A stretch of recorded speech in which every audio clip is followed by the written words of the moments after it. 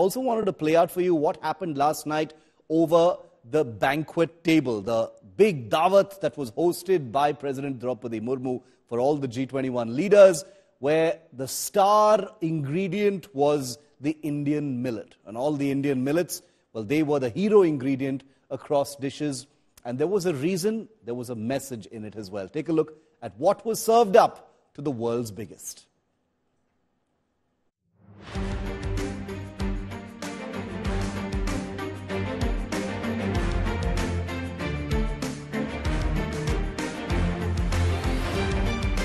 Welcoming the guests to a sumptuous feast were leaders, delegates at the official G20 gala dinner hosted by President Droupadi Murmu. Ushered in gracefully to a dining experience like no other, to a culinary journey deep into the heart of India. The menu tells a story of unity through taste, celebrating the diverse traditions and customs that make up India.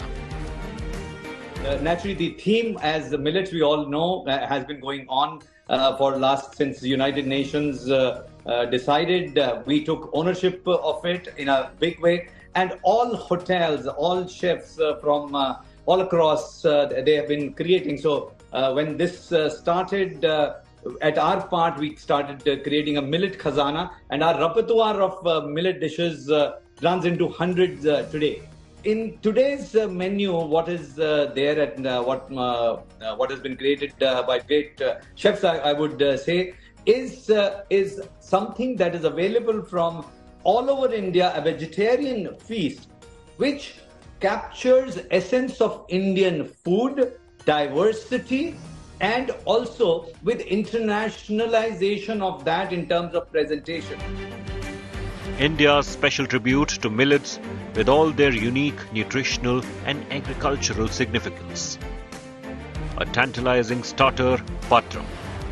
Crispy foxtail millet leaf bites topped with a delicate yogurt sphere and a burst of spiced chutney. A visual masterpiece for the main course, Vanavarnam. A jackfruit gillet served with glazed forest mushrooms, accompanied by crunchy little millet crisps and aromatic Kerala red rice. Whenever there is some theme around it, whenever there is a theme, that theme is overplayed.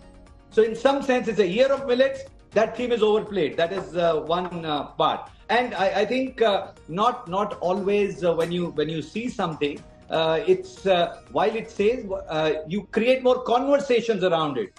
Not always it is. If you look at the whole composition of meal, the percentage wise maybe 10 to 15% of what you would eat. There are other elements. So when there are vegetables, so there is jackfruit that's there.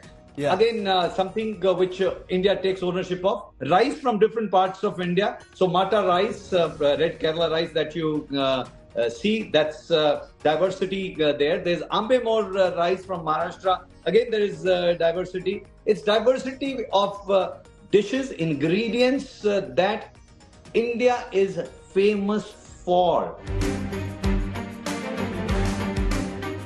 Mumbai pav with its hint of onion seed and the sweet cardamom flavored bakar khani. An opulent finale, Madhurima, pot of gold. A cardamom-scented barnyard millet pudding.